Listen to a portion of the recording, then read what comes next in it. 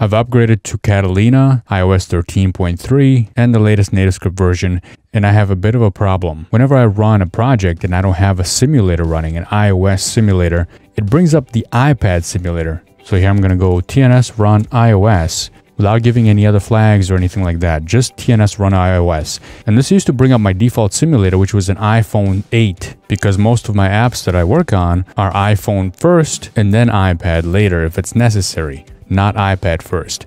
But this is bringing up the iPad simulator, so there it is. And this is really annoying. How do I solve this problem? I'll offer you some options of what you can do. And while none of these really make me happy, at least it's going to give you a way forward and a solution that you can choose.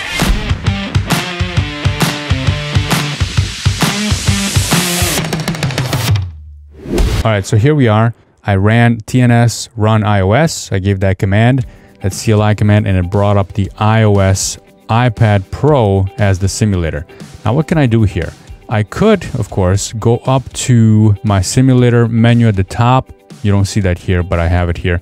And there's a hardware menu option, and then device, and then iOS 13.3, and then I can select an iPhone. I could also do it from the icon that's in my taskbar. So I can click on simulator, then device, iOS 13, and then select iPhone 8. All right, so this is gonna bring up the iPhone 8, just like that, but it's not gonna start the app that I was running, my NativeScript app, in the iPhone simulator. So in order to do that, I need to go back to my command line and terminate my process and issue the command TNS run iOS again. I have two simulators running right now, the iPad one and iPhone 8. So now that I have two running, the NativeScript CLI will detect both of those and it'll deploy this app to both of those devices. So here we are. We now have the same app running on both devices. This is not ideal, of course, because all I wanted was to develop the iOS one for iPhone. So I dug around for this and tried to find a solution. There are some suggestions that say all you got to do is just close the iPad simulator and whatever you have open will be the default one the next time it starts. So I can keep this open, and if I need to restart my app while I'm developing, I can just issue the command TNS run iOS, and this will use the open simulator that's already open. It'll detect that and it'll deploy the app to this open simulator and use that. So this is an option for you. You can open the simulator that you want and then just keep it open and keep using that. That's what's happening right now. It's not ideal for me because next time, if I'm starting a new app or if I'm just restarting my environment, I might have the simulator closed. So if I close the simulator right here and I rerun my app, TNS run iOS, I get the iPad Pro popping up again as the default. This is super annoying. Here's another solution for this. The CLI allows you to specify what simulator you want to use. Now still, this adds an extra parameter to the command line, which I don't like either. So I'm going to show you another way after this in a minute. Here's what you do. I'm going to close all my simulators. I'm going to close this iPad one, terminate my process. Let's clear this.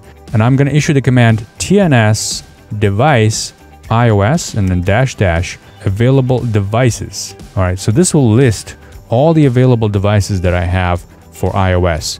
Here's iPhone 8 that I want to run this on, and then all these other ones. Now, for some reason, the iPad Pro is the one that's popping up, one of these two. Nowhere does this say that there's some simulator that's marked as a default, which is the really annoying part. So what you can do is have this device name handy right here, iPhone 8, and issue the command. Let me just clear this. TNS run iOS, and then -- device, and then in quotes you can say iPhone 8. So that name has to match the device name from that list that I showed you. And if you do that, then you get the iPhone 8 popping up. So this is an option. This works. And this way you can just pop up whatever you want, whatever the simulator you want.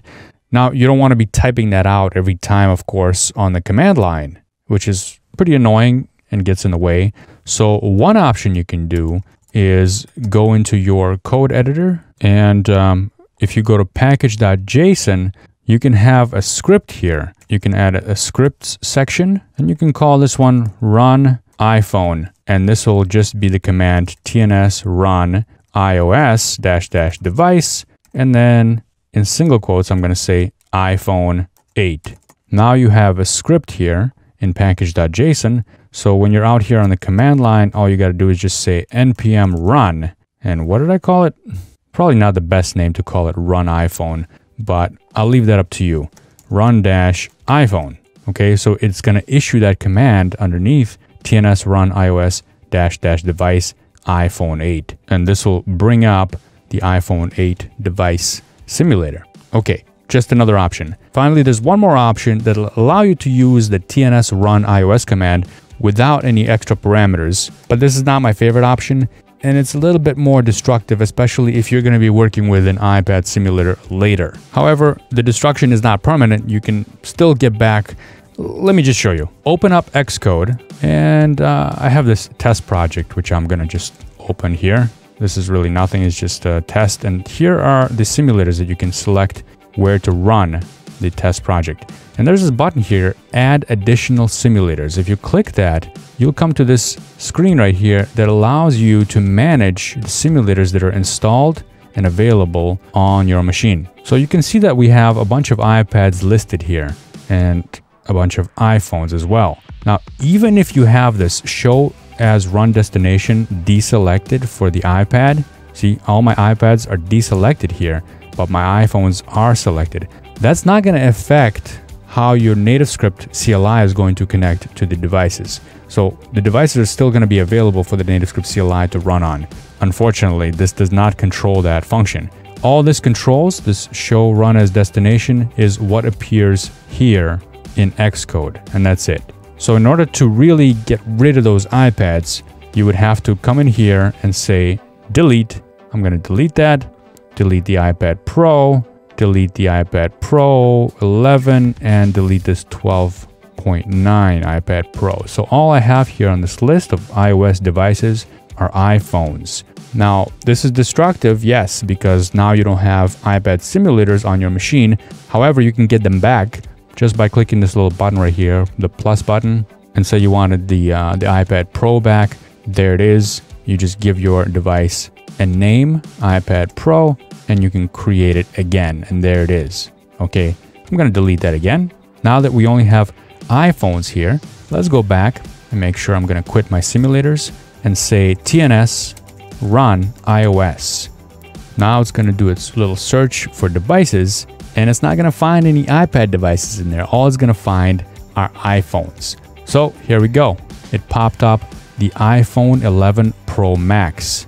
How it decides what it's going to use next, I don't know. If anybody knows, leave me a comment down below. But I've searched on all the forums and I can't find a single solution for this. It's pretty annoying, but this is one way to do that, is by deleting those devices and then bringing them back if you need those. So here we are, we're deploying an iPhone 11 Pro Max. There's our app running on the iPhone 11. So there you go, folks. Those are some of the possible ways you can work around the problem of the iPad popping up when you don't want it to. All right, I'll catch you in the next one.